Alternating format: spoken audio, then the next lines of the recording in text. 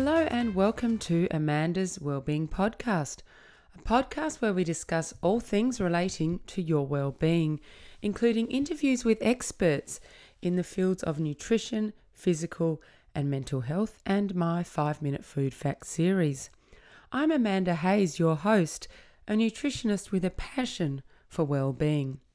Before I introduce today's guest, I will take a moment to let you know that you can subscribe to my podcast on YouTube, hit the red subscribe button, or on your favourite podcast app, iTunes, Stitcher, Spreaker, Spotify, or Google Podcasts.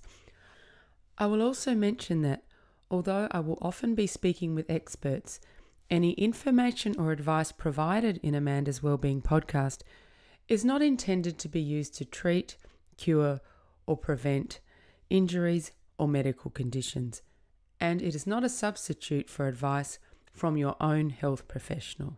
Today I am here with Chris Chapman. Chris spent years in the retail and wholesale sporting industry in Adelaide and London and Sydney before he started up his own company called The Running Company. He established that in 2009 with the first store at Bondi Beach in Sydney. Chris started The Running Company because he wanted to provide premium footwear, honest advice, and superior service to runners of all levels, ultimately helping them to achieve their running goals injury-free. So we're going to speak to Chris about how he managed to do that and some of the important things about remaining injury-free when you're running. I'm sure it's no surprise to hear that Chris is a pretty keen athlete himself. He runs, he cycles, and I believe he's also an Ironman athlete, so we'll talk about that too. Before I launch into my chat with Chris, I just wanted to share something interesting with you that I read about. So on October the 15th, the Global Wellness Institute, which is a non-profit research and educational resource for the world wellness industry, released a major research report for 2019 titled Move to Be Well, the Global Economy of Physical Activity. So the report found that the physical activity economy, and that means sports and active recreation, fitness like joining a gym, mindful movement like yoga and Pilates, and apparel and footwear, is valued at $828.2 billion globally. That's staggering. $134.6 billion of that is attributed to footwear. So that should make someone like Chris pretty happy. And another interesting fact in the report that I like to read was that Australia and Taiwan lead the world in terms of participation in physical activity, with a rate of 84% of the population participating. So that's another heartening bit of news. Hi, Chris, or Chicken, I think it's what you're called. G'day. G'day. Thank you for coming on my podcast. I did have to ask Chris when he arrived why he was called Chicken, and to tell you what, it's pretty obvious. Yeah, as I said before, if I was wearing shorts, you would have got it right away. I got the runner's legs. Yeah, lucky you. Yeah. I should be called Elephant. Oh, I'll take calves any day. I'd love a good set. So, Chris, you established the running company in 2009 with your first store at Bondi in Sydney. Yeah, that's where I was living at the time. Cool. And now you have 10 stores all over Australia, which is very cool. Yeah, thank you. So can you tell us, first of all, about your career path? So what led to you founding the running company? I suppose it was a number of factors, to be honest with you. So, yeah, I grew up here in South Australia. I started working retail at Bondi Sports on Hindley Street back in the day. And whilst I was working there, I was studying marketing and IT at university. Graduated from uni and then just had the bug. I had the itch. I got to travel. So South Australia is beautiful, but it just felt like it was too small for me. So I was really fortunate. My parents actually gave me a ticket to go to Europe, and I travelled around Europe for 3 months. Just backpacked around by myself and had a couple of mates from university and everywhere that I went and visited, and it was amazing. I absolutely loved it. So I came back, I think it was Christmas Eve, and in 1999, And it was great to be back home, but again, I just felt the urge and the itch. So I ended up working at Rowan Jarman, which was a store back here in South Australia back in the day. Is that still around? No, I didn't got think bought so. out by Rebel Sport Neymar quite some time ago. So, which is unfortunate, but anyway, that's all cool. And so, I was working on the shop floor selling shoes there as well. So, and I just loved like running shoes and football boots and just footwear in general. I had I just had a passion for it. I loved it, and just working with people. And I did that to pretty much earn enough money so I could go back to Europe. And when I was working on the shop floor at Rowan Jarman one day, I'd actually made the decision, I'm going back to London. And this guy came in and he worked from Nike, and he was a product line manager, and his name was, oh my goodness, I can see him right now. Holy heck. Mental blank. Yeah, big time. Struth, big unit. He ended up working for Puma. Oh, I'll get his name. But he was just such a good guy. And Paul Crow. Oh, there you go. Sorry, Crowy. I apologise, mate. Such a good guy. And I was talking to him, and I just said, I'm about to finish up here soon. I'm going to go to London and go and live over there. And he said to me, I know the HR manager at Nike Town. Do you want me to send her an email? I was like, that'd be amazing, because I don't have anything lined up. And so he sent her an email. Her name was Frances Bell. She was the HR manager at Nike Town. And she sent me a note, and she was like, when you hit London, come and say good day. Wow. You were lucky. I should have something lined up for you. So I was like, cool. So I ended up rocking up to London after being drunk for a couple of days, hanging out with my old uni mates and stuff. And that next Monday, I waltzed up to Nike Town and met my then who-would-be manager, Simon Underwood. Such an amazing guy. Had an interview, and he said, cool, you start in 2 days' time. Wow. And I was stoked. Turned out that it was just myself and one other. There's actually 2 other Aussie guys there at the time. And one, his name was Dean Robinson. He would actually become a really close mate of mine. He ended up running a ton of Rebel sports stores around Australia later on down the track. But I ended up working there for almost a year. And it was amazing.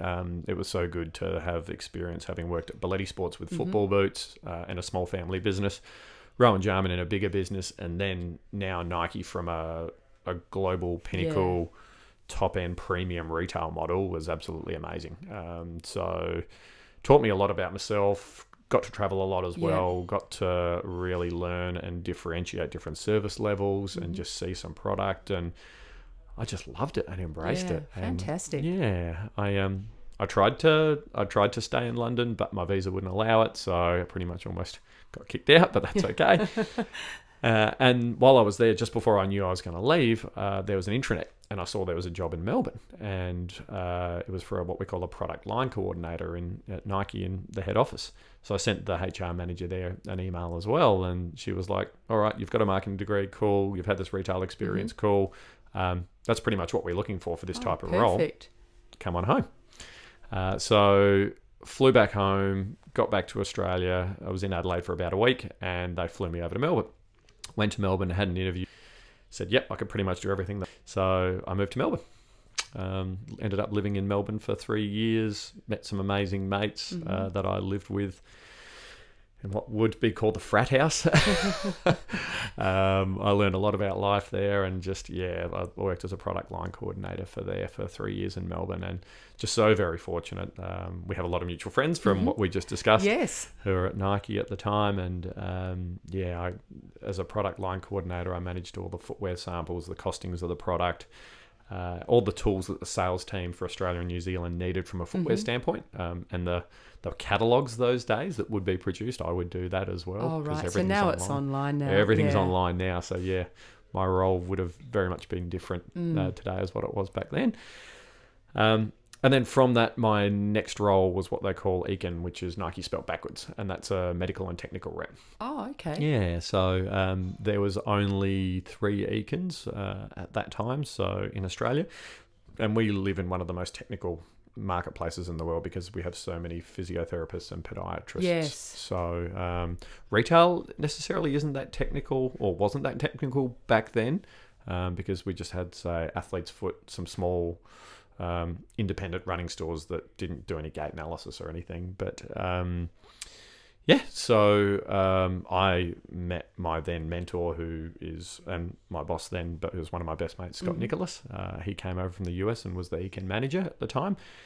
And I learned a heck of a lot. I learned a lot about footwear design development.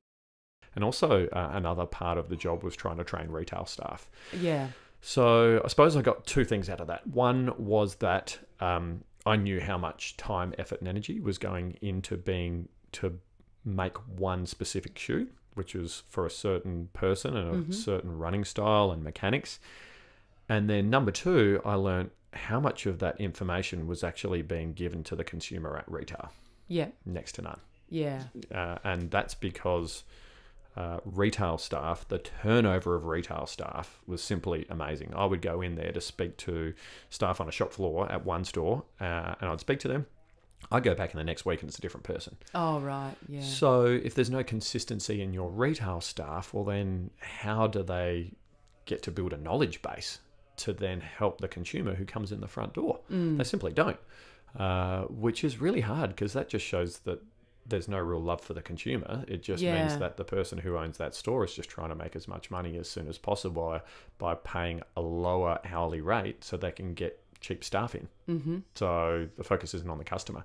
And then I suppose secondarily to that, those stores that actually did have a consistent service offering from people that stayed around were actually selling a lot on incentive. So a lot of the brands would actually sell everything on incentive. So I would go in one day, and if there was an incentive for a different brand being offered, that incentive would be anything from MacBook Airs, iPads, iPhones, to cash. So say, for example, if it was cash, if you sold, if you're a staff member and you sold a pair of shoes for, say, $200, you would get $5 cash. If there was an add-on to that sale, so say it was an inner sole or a pair of socks, you would then get another $5 cash.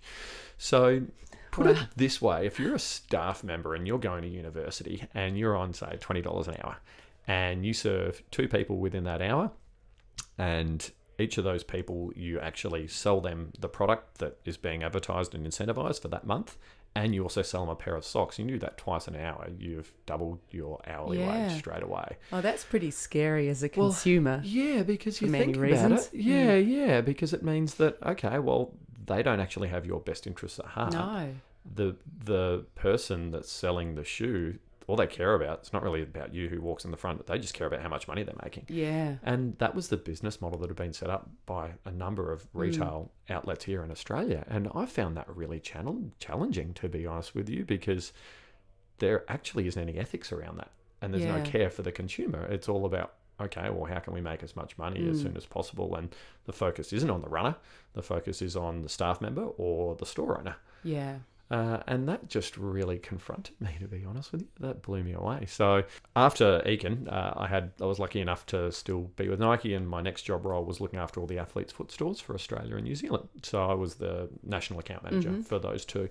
And again, I suppose that's where I learnt more around the sales side of things and how a business operates and how... what the back end mechanics are of like profitability of a store, stock turns, product, staff, all that sort of stuff. When I was working for Nike as the account manager for the athlete's foot, I was doing a lot of traveling and a lot of regional traveling as well. And it sort of wore me down a little bit, to be honest with you, because I love traveling so much, but then I started to sort of resent it a little bit. There's a big difference, I think, between traveling for work and traveling for fun. You nailed it. Yeah, because I used to travel a bit in my work job years ago, and it's not fun. No. It's hard work. You don't really enjoy the fun side of wherever you are. Yep. It's just meetings after meetings. Spot on. Yeah. And it's pretty tiring. It is.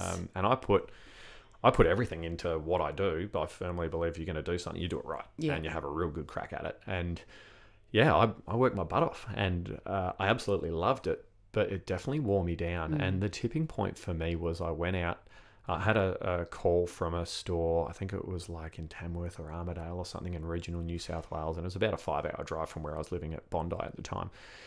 And they said, we're brand new store owners, we need help. And I was like, cool, I'll be the first person there. So I got up at 3 a.m, drove out there, got there early doors so I could be with them and we could talk before the store had opened. And they were asking me all these questions. They were brand new and they were really fresh. They'd had no idea about the athlete's foot. They had no idea about the industry. Had no idea really about anything, to be honest with you. And it really scared me. And it showed me that the questions they were asking was like, well, what's the difference between a running shoe and how many staff members should we have? And I was scratching my head going, are you kidding me? You're asking me all these questions and you've bought into this business. And I just said, what are you doing here? Like, why did you buy this? And they just said, I think it was either Baker's Delight or Captain's News. They said, the Baker's Delight franchise was taken in town, so we bought this. Okay. And I was like, oh my goodness. So, and I drove away, and that was it. That was my tipping point. I was like, this person, they might have the money, but they don't have the knowledge. Yeah. I knew that I had the knowledge, but I didn't have the money. Yeah. So I was like, oh my goodness, I have to make this work. So I had 5 hours to drive home, and I was driving home and it was all going through my head. I was like, I knew what I'm going to do because I'd seen retail in the US, I'd seen it in Europe, and I was just literally, it took me about another 6 to 12 months to build the business plan, taking the best parts of the highest levels of service, using just the ethics and honesty that I'd been that had been instilled in me from birth, from home, and just trying to find the best parts of running specialty retail globally, and then bring it back to Australia and elevate it to the next level. And that's what I did. I just kept on building and refining this business plan while I was still working at Nike, and over a 12-month period, just every night I'd get it out and I'd do another bit and I'd refine it and I'd learn more and I'd do a profit and loss. I built my cash flow. And I was like, you know what? I might be able to make this work. Cool. Yeah. And there was a lot of hard work that went into it. I bet. And how did you find the first location? It was literally, I'd say 400 meters from my front door. Oh, perfect. Yeah, I walked past it. So it was on Gould Street in Bondi Beach. It looked really good at the time because there was actually a pub and a bottle-o across the road. But then at the same time, that pub and bottle-o, it was a drive-through, it was actually being demolished.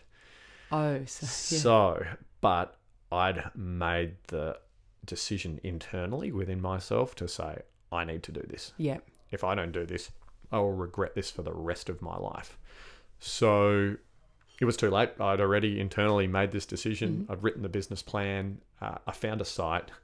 It was expensive. I knew nothing. Especially at Bondi. It was 40 square meters, including storage. Right. I knew nothing about real estate retail. No one to guide me. No one to go, you should ask for a few months rent free or anything like that. No one to help me with negotiations, any of this stuff. I was so wet behind the ears in that regard of things.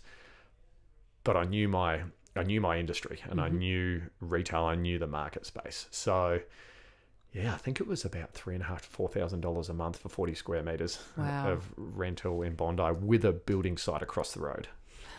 So walk past traffic, there was a little bit, but there wasn't a ton. It's got to work. And you'd obviously been working at it for a long time. Yep. So it wasn't a, fly by the night decision. No, not at all. Yeah, this had been 12 months brewing essentially. And, it'd been, ever since I started selling shoes at Bondi Sports, all the way through to opening that was essentially my training, using, it sounds bad, but using other people's money to learn as much as I can about retail so that I can then go ahead and open my own retail space.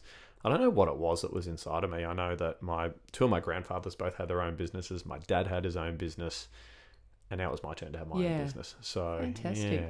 Yeah. You've kind of answered this, but maybe just if we really sort of drill down on what makes the running company different from other shoe shops or sports shops. Yeah, a heap of different things. So first of all, as soon as you walk in the door, manners are free.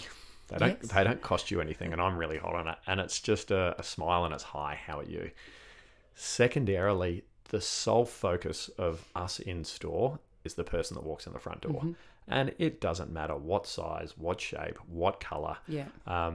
running is something that is a sport that there's no discrimination in it. Yeah, it's like, that's one of the things I love about it. Yeah, we all run. And Bill Bauman had one of these. There was two quotes that I came from Nike, and were really drilled into me as well. One was, and I love it. One was, if you have a body, you're an athlete. Yeah, I like that too. And that's it. It's like everyone gets treated exactly the same, no matter who they are, how much they run, because we all go through different things when we run. It might just be at different paces and different times. Secondarily, the one from Nike was, if you do the right thing, money will make itself automatically. Oh. Yeah, it's just, and you know what? It does. It's like, if you always just do the right thing, you won't have a problem. Yeah, good service. Yeah, and the way I look at it is, if I go for a run and I'm on the start line and I look down to the person next to me and they've purchased a pair of shoes from me, but if they've had a bad experience, how does that make me feel? I would feel just like horrible. So, like, we live in a small world. Yeah. And Adelaide's a small town in particular, it's very as well. Small. And so just do the right thing. Yeah. It's not really hard. So I suppose there are a couple of key things that differentiate straight away. It's just about people. The reason why I started the business again is it's all about people, and it's about the person that walks in the front door. Secondarily, we do a full in-depth, full-blown gait analysis. Yeah. And it's not just something that's static. It's not taking a picture of pressure just statically. Yeah. It's not just walking down and someone eyeballing it. It's about asking as many questions as possible, finding out what people's goals are, having a look at their injury, having a look at their previous shoes or injuries if they've had them, or their injury history, having a look at their shoes, how they currently work and function, and then getting people on the treadmill. The biggest thing for us is reassessing the effect of the shoe on the foot. Because when we look at how the shoe functions, then you can see, okay, well, this one's functioning this way, this one's giving you the right amount of support, this one is actually under supporting you. I mean, a lot of people, unfortunately, people just buy shoes. They don't know how they work. Yeah. And that's just because of the retail models that have been established for years and years. No one will show you how your shoes work. They'll tell you, oh, okay, well, you might be neutral. But of neutral shoes, you might have 10 different styles and they all function differently. So how do you know which one works best? So if you reassess the effect of the shoe on the foot and you can show someone how they physically work, then you're not hiding anything. Everything's open and honest, and you're taking the gamble out of it. I mean, would you go and buy something for $200 if you didn't know how it worked? Yeah, exactly. Well, that's why I personally love the running company. Every single shoe I've bought from there, which has been quite a lot over you the have years, bought a bit. Thank you for your support. I appreciate it. Has been brilliant. And it's also given me the confidence to try new shoes. Yes, that's because what it's about. In the past I would find a shoe I liked through trial and error and just stick to that shoe no matter what. But then when I went to the running company, I thought, maybe I could try a different style of trail running shoe. And so now I have two pairs of trail running shoes for slightly different terrain, my road running shoes and my triathlon shoes. Yeah. So, it's very important to have the right shoe. Oh, you go. Yeah. And they're all very different. And that's the thing, because the good thing about that is they're challenging different muscles and different fits. You're going to help you run a different way. And people change. And their feet change as well, and the shoes change. So when someone walks in our door at one period of time, a certain shoe might be right for them. But 12 months later down the track, they may or may not have been doing less or more training. So as a result, their body will be different. Their musculature will be different. Their strength will be different.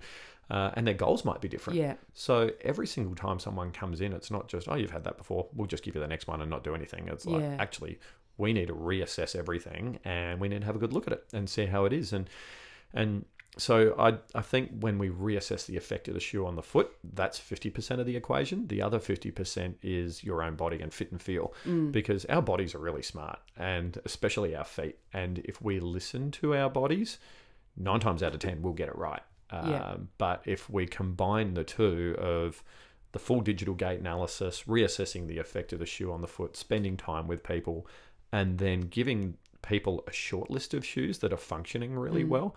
But then from that, then they go, okay, well, out of these shoes, you tell me which one fits and feels the best. It's almost like a blind test. Yeah. And the shoe that you don't necessarily notice on your foot, or the shoe that feels the most comfortable is that's the shoe, because Yeah. you want to go for a run and not think about what's on your foot. You want to go for a run and enjoy it. You want to think about, okay, well, what I'm going to make for dinner tomorrow night, or what am I going to have a beer afterwards? Or no, it's just about running's different things for different people, and I find it very meditative. So do I. If I can just zone out and forget about what's on my feet, but really enjoy just the experience of just going for a run, that's what it's all about. So, yeah. And another thing that I found sort of exciting, for want of a better word, was last time I went to the running company, I ended up coming out with a pair of Hokas. Yes. And I had tried the very first sort of incarnation of Hokas when I lived in Hong Kong with a massive, massive sole. And I didn't really like them. So in my head, I sort of thought, I don't ever want to buy those shoes again. Yeah. But then, we talked about what I was doing, and I just had a try, and I thought, oh my gosh, these feel amazing. Yeah. And they are quite different from the original ones, and I love them. Yep. Yeah. And I never would have sort of had the confidence, I think, to put on a Hoka again. Yeah. But no, I love them now. And that's our job. Our job is to make sure that we curate the best range of shoes for every person that can walk in our front door. It's the reason why we only do running. So we get asked so often, do you do netball? Do you do football? Do you do cricket? Do you do cross trainers? Well, no, we don't, because if we do all of those other shoes, well, then we don't have enough money to put aside to make sure that from a running standpoint, we cover off every single base, so that 10 times out of 10, someone that walks in our front door will have something suitable for them that they're really going to love. Yeah. And try different types of shoes, as you said, like a Hoka. So the footwear designers and developers, they move between the brands all the time. And Brooks is a really good example. So they've recently had the Adrenaline 18 that's moved to the Adrenaline 19. And they're two completely different shoes from a functional standpoint. And so as a result of that, we need to be across that. And because that function will change how the foot functions within that shoe. And if a consumer has been in the 18 and had a really good experience, and they've been in the 17 and the 16 and the 15, and my wife is actually one of those, the 19 might not be right for them. Yeah, I've found that as well with some Asics I used to wear. Yep. They changed them. Yeah, and we need to be across that so that we can make sure that when we make product recommendations to people, that we give them the complete open and honest package of, okay, this is the change in the shoe. Let's try it out for you, and we'll give it a shot and see how it works. It may or may not be right for you, but you know what? Let's have a go at it and see how we go. And outside of that, here are some other options which have changed, and they might now suit you too. So, and one of the things you say is that choosing the right shoe helps prevent injury. So can you talk to us a bit about that? How does that work? Yeah, I mean, think about someone who's got Achilles issues. So they've put a lot of pressure on their calf and their Achilles. But if you put someone in quite a low drop shoe, like a 4 mm pitch shoe or something like that. Just before you go on, can you explain what that is? Because not everyone's going to know. Sorry. So a standard heel to toe offset in a running shoe is usually around 24 millimeters at the back and 12 at the front. So you have what we call a 12 mil heel to toe offset or differential. So that means that your heel's 12 mil higher than your forefoot. And if that's what you've been used to running in for quite some time, happy days. Sometimes if it ain't broke, don't try and fix it. But make sure that when we talk to people about shoes, if there is a change, we need to know about it and we need to tell them about it. So if one of those people they come through our front door and say they have some calf and Achilles issues, and then we go and put them in or someone goes ahead and puts them in a 4 millimeter offset shoe. So say you've gone from 2412 to like 2420, then the heel is sitting a lot lower. So mechanically, you're actually putting a lot more tension and pressure on the calf and the Achilles. And as a result of that, if the person is upping their training load and not giving their body a chance to adapt and adjust to that mechanical change, you can really overload someone's calf and Achilles and flare up either an underlying Achilles issue or bring out even more so. If they've got an existing Achilles issue that's right there, you're going to flare it up even more. So that's the reason why you need to be really careful, and you need to listen to people and find out as much information as possible. before making, I suppose, wholesale changes or mechanical changes. Yeah. And we find a lot of people come and they go, oh, I want to try this shoe. And it's like, well, okay, we can try that shoe, but let's listen to you first. I want to find out more around your injury history, what your goals are, because everything with the body is about progressive adaptation. And it's the same with training and loads and things. You need to progressively adapt and adjust. And it's like the old 10% rule. So when someone's in a shoe, we won't take them from one extreme to the other, because if you do that, you open the door to injury. Yeah. And our job is to help people improve their running or enjoy their running, but keep them on the good side of injury free as well. So if someone came in with an Achilles problem and they were currently in a 4 mil drop shoe, then maybe you'd put them in a 12 mil. Yeah, for sure. To try and address that. Yeah, and the other thing is we work closely with a lot of physiotherapists, podiatrists, osteos, chiros, etc., massage therapists. And so I would highly, highly, highly recommend referring someone to one of those trusted practitioners that we deal with. We're so fortunate in South Australia. We have a ton of really talented people here that we have very good relationships with, that we know and trust, who I've personally seen myself for those sorts of issues. And I will refer them to that, because footwear is one component of someone's overall well-being. Yeah. And if we get that right, well, then that's great. We can eliminate that as a contributing factor towards injury.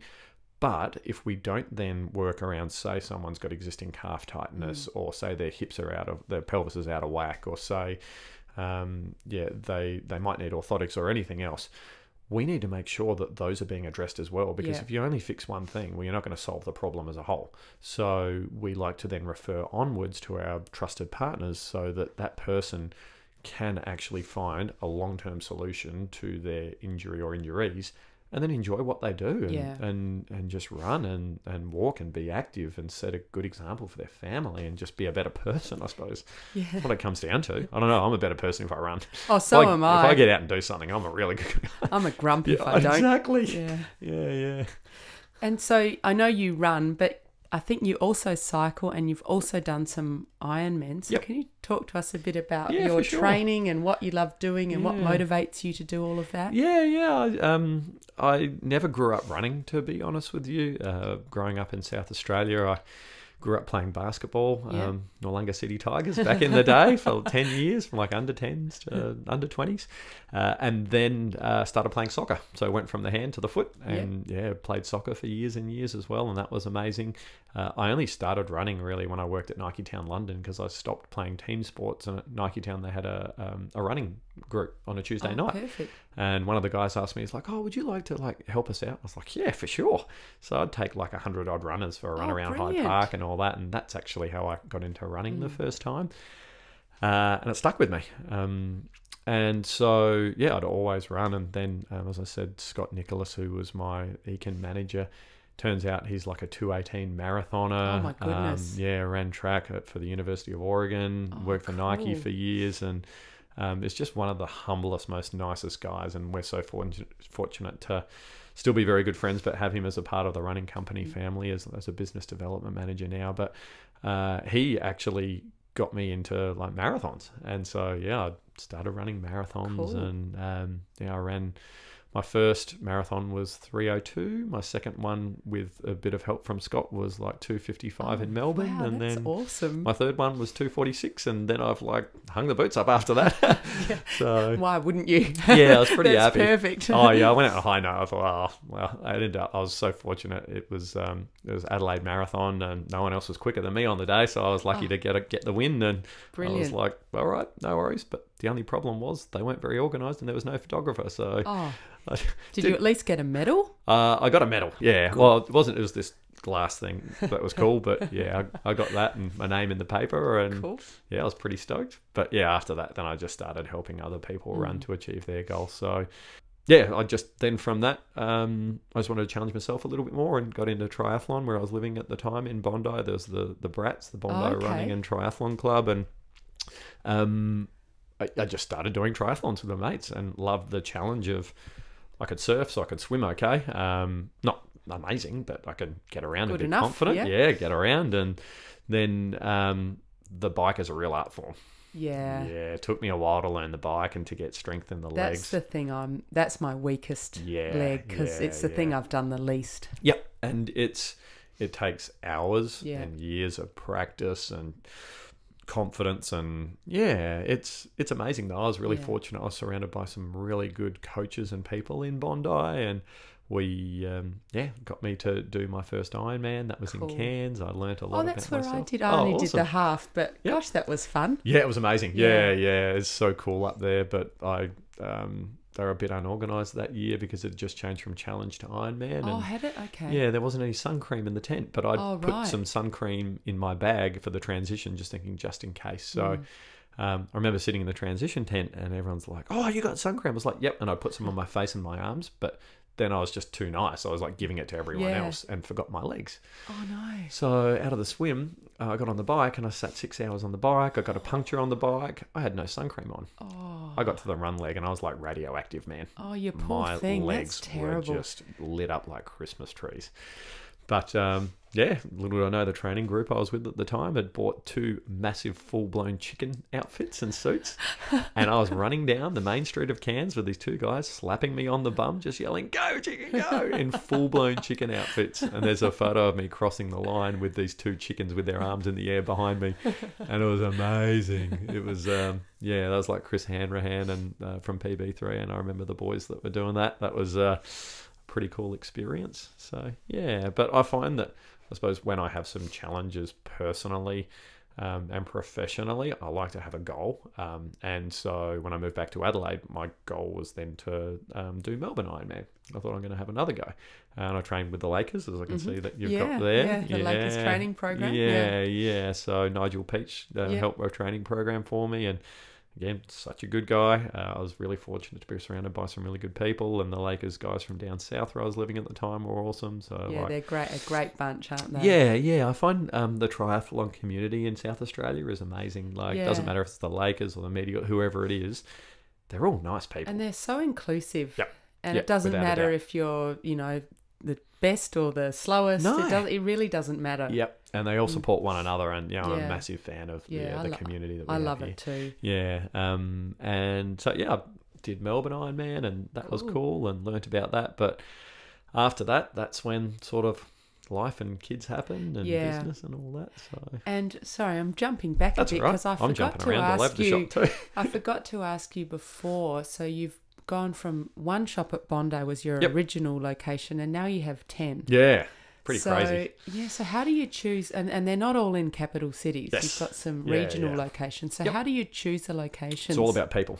It is? Yeah, it's not necessarily about a location. That's part of the equation. It's about the person. Right. So all of our stores are incubators for more stores. Yeah. So we don't necessarily look at a store and look at an area and go, we need to have a store here. It's actually, do we have the right person? Interesting. Yes, we do. So say, for example, 6 months after I'd opened the Bondi store, so Scott, who was my mentor at Nike, had left Nike. He was working for, I think it was Quicksilver, and then he did like a really small stint at Adidas, and he rang me up and he was like, "I'm not liking this." And I said, "Funny about that." But I said, honestly, all of your history and knowledge has been leading you to be a running specialty store owner. And I've proven, because I was financially viable, the store was going great, it was all happening. I was really lucky to be embraced by just the running and sports medical community in Bondi and Sydney at the time. So like Sean Williams from my old running coach and all of those guys, and then all the physios and podiatrists around the area were so amazing to me as well. And I said, "Scotty, I've proven it. I can do it. You can do it too." And Scott was living in Torquay at the time. And I was like, "You know where you need to open a store?" And he just said, he was like, "Geelong." And I said, "Yep, Geelong's screaming out for a store." So I remember sitting in the mall in Bondi Junction with Scott, and we were building our product assortment for him. And I was like, "Scotty, you're going to do this and you're going to make it work." And we just went about it. Cool. And after Scott opened the Geelong store, that thing went gangbusters. And I suppose it just goes to show that it's all about people. Because from then on in, Scott had a couple of really good people work for. He's had amazing people that work for him, but in Julian Spence and Chris White, and both of those guys worked for Scott. And so they did their apprenticeship with Scott over like 2, 3, 4 years. And then they both put their hands up at different times and said, we want to open a store. Oh, great. And I was like, cool, let's do it. So where are those guys? So Chris is in Clifton Hill in Melbourne, and Julian and Bree are in Ballarat. So yeah, Julian and Bree work together under Scott. That's where they met, and now they're engaged to be married. And this is just like a fairy tale. It is, yeah. It's all about people, to be honest with you. We're such a family-orientated business that it's the person that walks in the front door. One of the things I always do is I just like to offer people a drink of water, because the front door for me is like the front door to our house. And you'd always offer someone a drink when they walked into your house. So I'd always like to make sure that... Just thinking, did I offer you one? Yeah, it's already sitting here. You're ahead of the game. But yeah, it's a family thing. And so all of our stores are pretty much owned and run by people that I have a really deep connection with and relationship with, and that people that have done their apprenticeship and their training. So that I get asked a lot of people, by a lot of people, can I open I want to open a running company store. What do I need to do? And I say, well, you need to move to one of where our stores are, and you need to do at least a minimum of 18 months to 2 years in a store. And after that, then we'll talk about opening a store. And it's that simple, because that helps to guarantee success. Yeah. If they've done their apprenticeship, they know what we're all about. Our ethics and our honesty and just our service level is part of their DNA as a result. After a couple of years, it's just been drilled into them. And after a few years, you can tell if someone's the right person or not as well. And they can probably tell themselves, can they, exactly. as well? Yeah, without a doubt. And then they put their hand up, they're ready to go. So yeah, it's real organic as a result of that. So oh, well, it certainly works. I mean, I love it. And so many of my friends go there as well. In fact, another friend was there yesterday. Oh, awesome. I think it was pretty busy yesterday, which is awesome. Well, she was in there with a client, and then she came to meet me for a coffee. That's Helen. Yeah. That wasn't yesterday. That was the day before. Yeah. Or the day before. Yes, it was. Yeah. I served her client, Alice. She was so lovely, and she'd had injury issues and stuff, and she was in a pair of shoes, and this is a really good example, actually, because she was in a neutral shoe and she had an orthotic, and I knew her podiatrist, and neutral shoe was right for her, but it wasn't the right neutral shoe for her. And so she was having a host of issues, and I was like, you know what? I know the shoe. So I put her in the shoe and got her running on the treadmill. I was like, how does that feel, Alice? She was like, that feels amazing. I was like, funny about that. You're in the right category of shoe. Yeah. It wasn't the right shoe for her, though. And that's where you need to like really reassess the effect of the shoe on the foot. You need to have the knowledge of each of those shoes and how they fit relative, but also how they function relative to the person. We're so fortunate we actually have people like Helen and other physios and podiatrists and other trainers who will bring their clients in and not only work with us, but with the client as well. So to have 2 to 3 people focusing on one person there to help get their footwear right, to help keep them injury free, that gives me goosebumps, because that's the premium level of service that needs to be expected. It's the pinnacle, isn't it? It is, yeah. I suppose, and then from that, say, if Helen wasn't there, but or Alice was referred from a physio, the thing that really wraps it up for us, that differentiates us even more so, is that we will then cut all of that footage down into, say, a 30-second QuickTime file, and we will send that back to the referring practitioner. Oh, fantastic. And then also CC the client in on it as well. And that way, it just ensures that the practitioner knows that this person has been seen to. These are the options that were on offer. This is the one that we selected. These are the reasons why. And do you have any questions about it? And that just shows a level of openness. It closes that loop of communication, and also opens the communication in the sense of, okay, well, we've done what we can. This is our best option. Do you have any thoughts around it? Is there anything we could do better? Are you happy? And just to make sure that everyone's on the same page.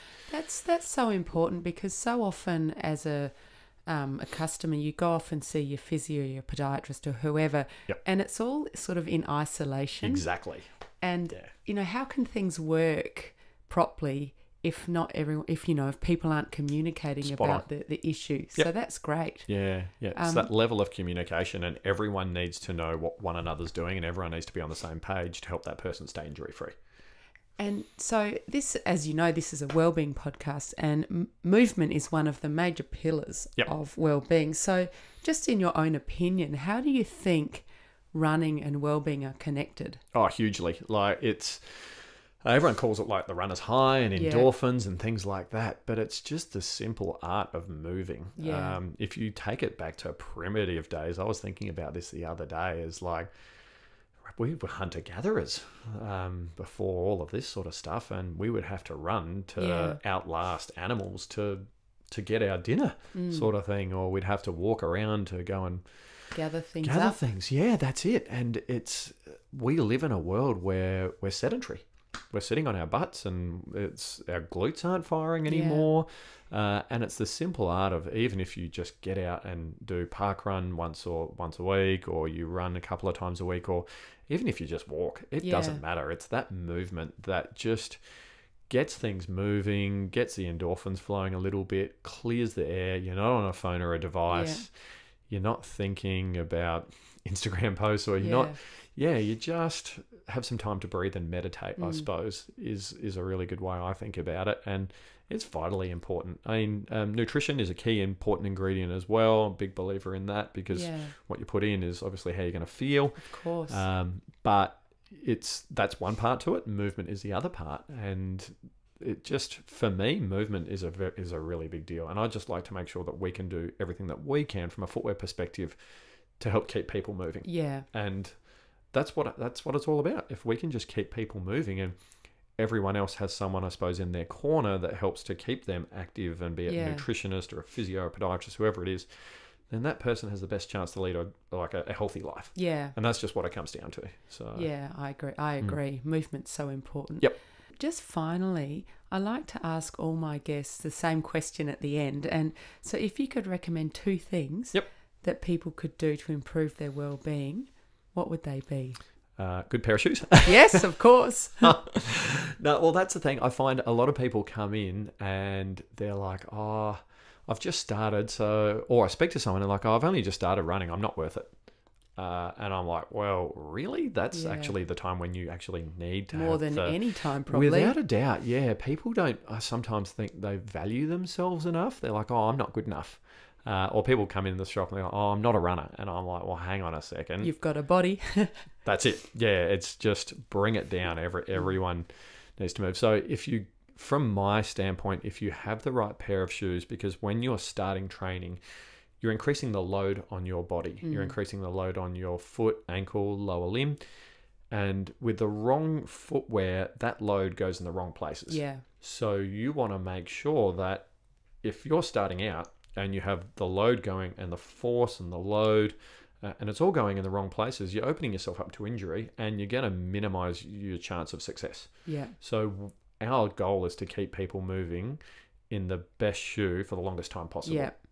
So if we can eliminate footwear as a contributing factor towards injury, then happy days. That person increases their chance of success. So what was the question again? That was two things. 2 things. Okay. Yeah, so one is footwear. Yeah. Do you have another one? You don't have to. Just enjoy it, and I suppose make things into a habit, like a routine. Yeah. So that's a good thing, I suppose, about parkrun. Parkrun is every Saturday morning. It's at 8 a.m. It's at the same spot. It's the same distance. It doesn't cost you anything.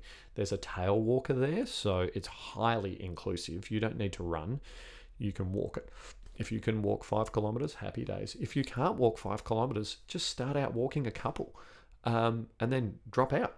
And it's fine. No one's going to sit down there and look bad at talk down to you or anything like that. Just move and make sure that you can try and make that into a habit, a routine, and then it becomes a part of your life. And if that becomes a part of your life, and you think about if someone's never moved, and Steve Monaghetti told me this once, he was like, chicken, think about a telephone book. You think about the thickness of one of the pages in the telephone book. It's really thin and it's really easy to tear and rip. But if you put that telephone book all together, you can't rip it. So think about you and training, and day upon day and layer upon layer upon layer of routine and training, you become so strong as a result of that. So if you can put things into a routine and say you've never really walked or run, but all of a sudden you've slowly built up and now you're walking 2, 3, 4 times a week, and all of a sudden you become quite strong and resilient. And it's a habit and it's a routine and it's a part of your life. And before you know it, you can start to achieve things that you've never thought. We have so many people that come in and go, oh, well, I'm only doing park run, I'm only doing 5Ks. It's like, well, if you can do 5Ks, I know you can do a 10K run. Yeah, if they want to. Yeah, that's right. And then before you know it, they're like, oh, I've just done 10K. It's like, Yeah. How about you think about maybe 15? Think about a half marathon, because you know what? You could probably do that. I think there's a pretty fair chance you can. It's just a little bit more training. Oh, I've done a half marathon. Well.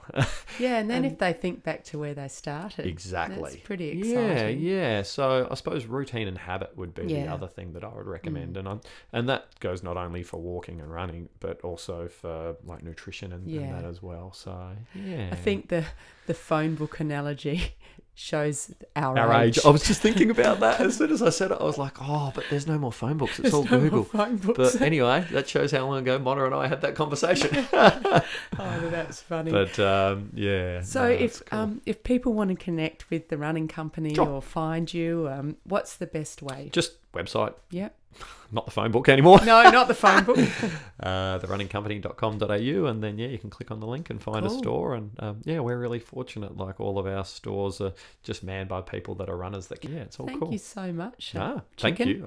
I really appreciate your support of our small businesses. I really appreciate it. They are all small businesses, and when you purchase a pair of shoes at the running company, it doesn't go to shareholders or any of that. It goes to the family that owns the store and is helping you out, and you're building that small community. It's not going to a corporation offshore or a Wiggle or whatever it is. It's staying in the local community. Brilliant. And it's helping improve our community. So thank you for all your support. We appreciate it. Thank you. My pleasure. And that was Chris Chapman, founder of The Running Company. You can subscribe to Amanda's Wellbeing Podcast on YouTube. Hit the subscribe button, and while you're there, click on the bell to be alerted when new episodes are available. You can also subscribe on your favourite podcast app, iTunes, Stitcher, Spreaker, Spotify or Google Podcasts.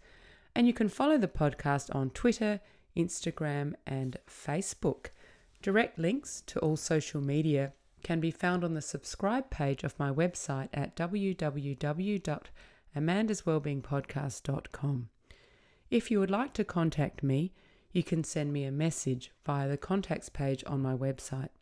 Please feel free to suggest topics you'd like to learn more about and people you'd like to hear interviewed, and I'll do my best to deliver that to you.